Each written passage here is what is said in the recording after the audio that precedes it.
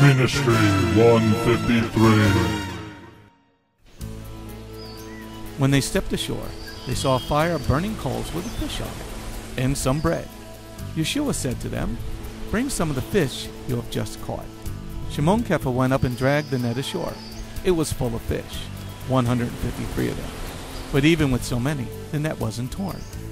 Did you ever wonder why there were 153 fish? Ministry 153 will teach you why in this and other powerful 5-minute teachings. The Bible is a Jewish book, the Old Testament and the New. To understand the New Testament, one must understand the 153 fish and feed my lambs. Stay tuned for the next 5 minutes and truly experience the Word from a Hebrew perspective. Ministry 153 is a part of Beth Goyim International Messianic Ministry.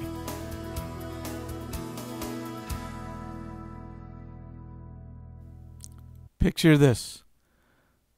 You're walking in military formation underneath a banner. The banner has your clan or your troop that you're part of. The banner has your flag of your country.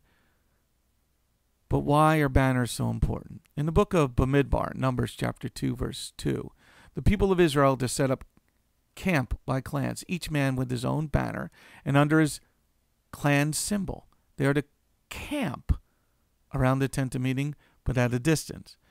Here we're around the Mishkan, the tabernacle of Jehovah, and we are camped by our clans, meaning our families, our cousins, but next to a banner, a degel, a banner, a standard, and there would be symbols on it.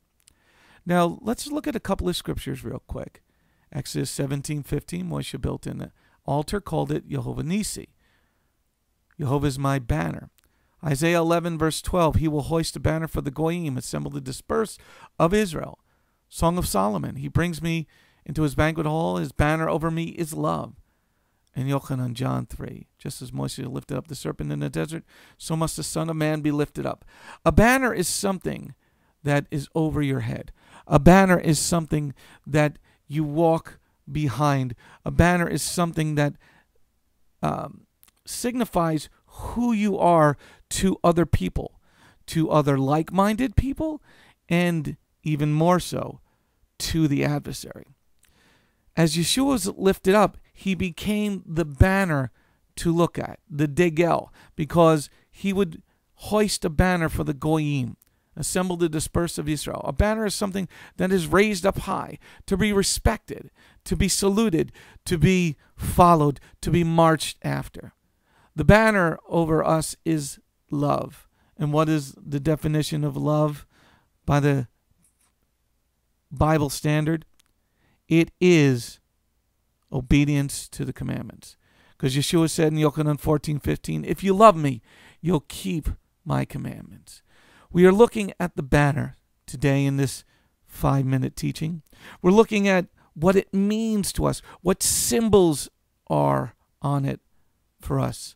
In Israel, it is the Star of David, a 6-pointed star, 6 being the number of man, and many other things. We look at the American flag.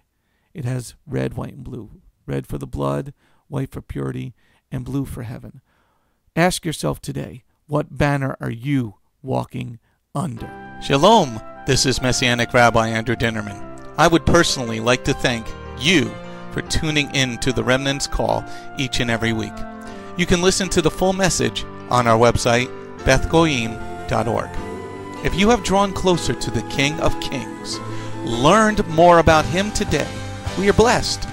If you are blessed by these messages, please consider a donation to our ministry.